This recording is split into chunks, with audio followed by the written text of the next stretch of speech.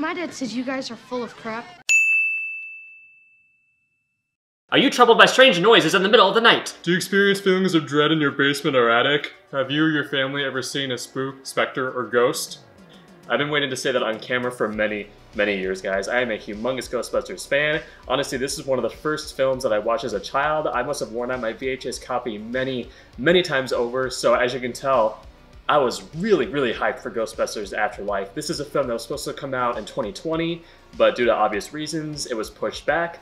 You know, mostly because we were in the middle of a pandemic, but it is finally here, and I'm here to talk about it. I definitely have my thoughts, and you know, I kind of wish that something strange would happen in my neighborhood because we live in a mostly quiet neighborhood here in Arizona. Although I did find some bits of fake blood on the wall. I actually have no idea how it got there. It's kind of spooky. I found fake blood in other places, but not on that wall. It's kind of weird. I guess that's the strangest thing that's happened to me since we moved into this house. Anyway, you're here for my review of Ghostbusters Afterlife. Welcome to yet another episode of Round the Clock Frights. I'm Joshua Essenberg. Jason Reitman, the director of such modern features as Juno, Up in the Air, and the criminally underrated Thank You for Smoking, which is a very smart political satire, takes over from his director, father Ivan Reitman, the director of such 80s classics as Stripes, Ghostbusters, and its sequel Ghostbusters 2. And, you know, I'm not gonna lie guys, when I heard that Jason Reitman was gonna be making this film, a part of me was a little concerned because, you know, he's developed his own unique style that is very different, you know, from his father's. His father directed studio comedies, and Jason Reitman has focused more on smaller indie films, like films that are very character-driven, films that are much more, you know, down to earth and realistic. So hiring Jason Reitman to make a Ghostbusters sequel, it would be like if they got Wes Anderson to direct a big budget Marvel movie. I didn't know if this was entirely going to work, but then again, I knew that Ivan Reitman would most likely be on set, you know, as a close supervisor. And from what I heard, Ivan Reitman was actually heavily involved with the making of this movie. And so, you know, it's a generational thing. It's a cool passing of the baton. You know, Ivan Reitman made Ghostbusters one of the most beloved 80s films of all time, and now his son, Jason Reitman, who, by the way, made a pretty funny cameo as a little boy in Ghostbusters 2, which I'm sure you saw at the beginning of this video. I played a little clip there for you guys. He actually called the Ghostbusters full of crap right to their faces. Jason, Well, some people have trouble believing in the paranormal. No, he just says you guys are full of crap, and that's why you went out of business. Another concern I had, okay, so when I watched the trailer for this movie, it seemed like they were replicating a style that wasn't necessarily Ghostbusters. The original Ghostbusters is an adult comedy. It had characters chain smoking, it had a character getting a blowjob from a female ghost, it had a lot of dirty innuendos. I mean, Peter Venkman is a sexual predator in that movie. I mean, he brings Thorazine, a date rape drug, on his first date with Sigourney Weaver, so it had some pretty dark elements in it. This film seemed to be another Stranger Things type nostalgia piece. You know, something that was going to pay homage to, you know, classic kids films from the 80s like Explorers, The Goonies, Stand By Me, and I kind of had a problem with that. If the original Ghostbusters was more National Lampoon, this one looked more Spielbergian, kind of, you know, that whimsical Spielbergian style, and I had a problem with that going in. And I will say this about Ghostbusters Afterlife. For the first half or so, I wasn't entirely on board with his style. It had another variation of the Losers Club, you know, which was made famous in Stephen King's It. You have all of these kid outcasts who come together and they each have like their own personalities and quirks. And honestly, apart from the main girl played by McKenna Grace, who is very charismatic and likable in the film, by the way, I didn't care much for these kids. There's a side character named Podcast who lives up to his name. He has a podcast and he's supposed to be the quirky, you know, funny one of the group, and honestly I found him pretty grating at times.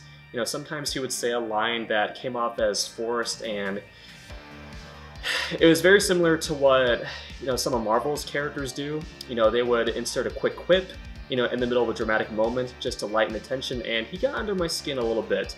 Finn Wolfhard plays McKenna Grace's older brother.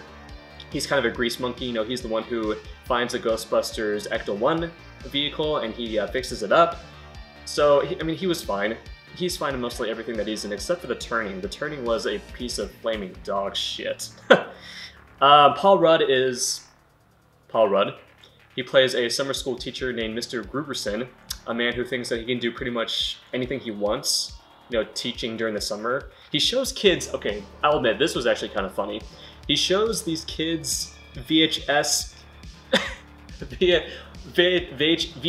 tapes from the 80s. He shows them horror films like Cujo and Child's Play. Man, I'll tell you this, if a teacher showed a classroom full of 4th and 5th graders Cujo, they would most likely get fired in a millisecond. Like, that would definitely not happen. But anyway, the point that I'm trying to make is that the majority of the new characters were either fine or forgettable. You know, there's this one character that Finn Wolfhard has a crush on, and she doesn't leave very much of an impression. She's just kind of there, you know, to be another member of the group. Carrie Coon is actually pretty spunky in this film. She plays the mother of the 2 kids, and, you know, she has some nice sassy remarks. And here's the thing, I've seen some critics complain about this movie. They're saying that it has too much fan service, and that it doesn't take its audience's intelligence, you know, very seriously. It panders to them. And here's the thing, guys. I don't necessarily have a problem with fan service as long as the new elements are interesting enough, and I think I've said this before, fan service is fine. You know, if a filmmaker, you know, loves the material enough and they want to insert things that they love, you know, from a classic movie franchise, I don't necessarily have a problem with that.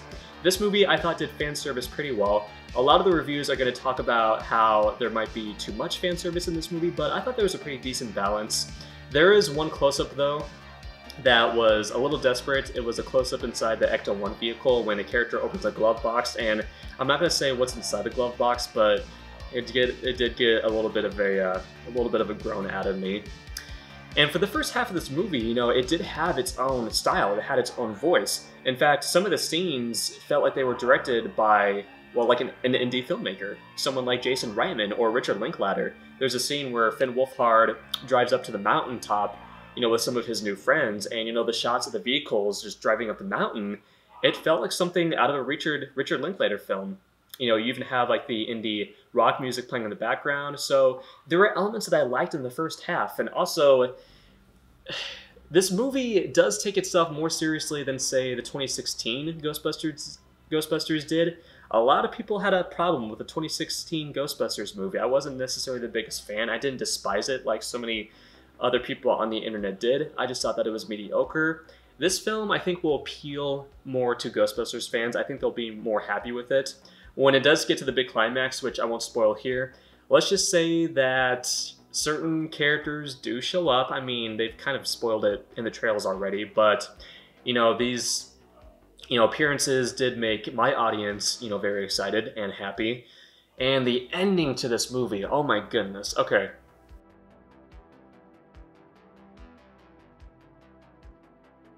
So, if an ending to a movie is able to just leave you feeling emotionally devastated, then it's obviously doing something right, because the ending to this movie is incredibly touching. You know, let's just say that they do pay tribute to, you know, the Ghostbusters franchise as a whole, and I'm not going to say that it left me teary-eyed, but it did make me feel a bit emotional. I mean, it's impossible not to, especially if you're a fan of this franchise. The ending did make up for some of the more average moments in the film, which, by the way, as I said, the first half does have its own style. The second half, especially when you get near the end, it kind of goes the Force Awakens route a little bit. It does repeat a lot of things that we've seen before in other Ghostbusters movies, and they kind of felt like cheap replicas, I'm not gonna lie. Like, there's one sequence that is almost a shot-by-shot remake of the 1984 Ghostbusters film. I'm not going to go into much more detail than that, but that did get a little bit irritating. You know, the fact that they weren't trying to be entirely original. I mean, some of the ghosts in this movie, I mean, there are a couple of cool ghost designs, but, you know, they're mostly pulled from the first 1984 Ghostbusters film, which is fine. I know what they're trying to do. You know, they're trying to wrap things up in a neat narrative bowl.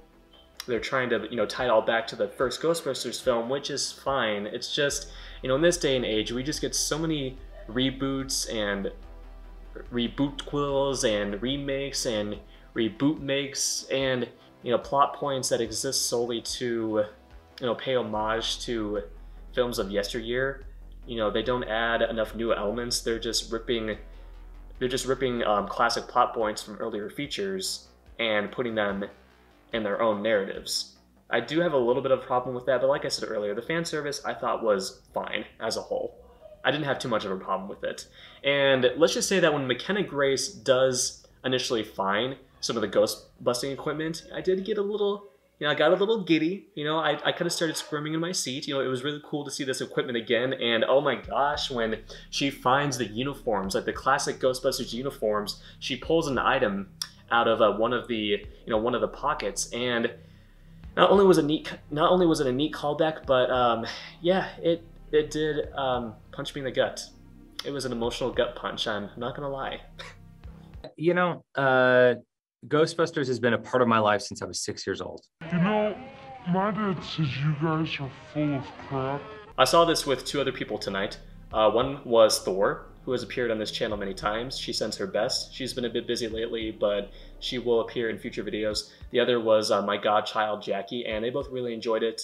And Thor, she's admitted to being pretty critical of movies, and while she didn't have a ton to say about it afterwards, she did admit that it did appeal her, as a Ghostbusters fan. It did appeal to her, which I think it will. Like I said earlier, guys, I think Ghostbusters Afterlife will make a lot of hardcore fans of this series happy. I did have a problem with the tone and some of the newer characters, and just the fact that it wasn't very confident to be its own thing, at least not like near the end. But it's definitely worth a watch. And I will say that it's definitely better than the 2016 Ghostbusters. That film has kind of become the Lord Voldemort of this franchise. It's the film that shall not be named. And I would say it's on the same level as Ghostbusters 2. Ghostbusters 2 I actually don't dislike that much. I actually think there's some neat content in Ghostbusters 2. But yes, Jason Reitman did do a pretty decent job overall. I could tell that he wanted to honor his father's legacy, and that's what this film is all about, honoring your, family legacy. And I don't want to spoil too much, guys, but let's just say that Harold Ramis does have a bigger presence than I would have anticipated going into this movie, and yeah. This film was obviously a labor of love for all involved, and I do respect it for that, despite my problems.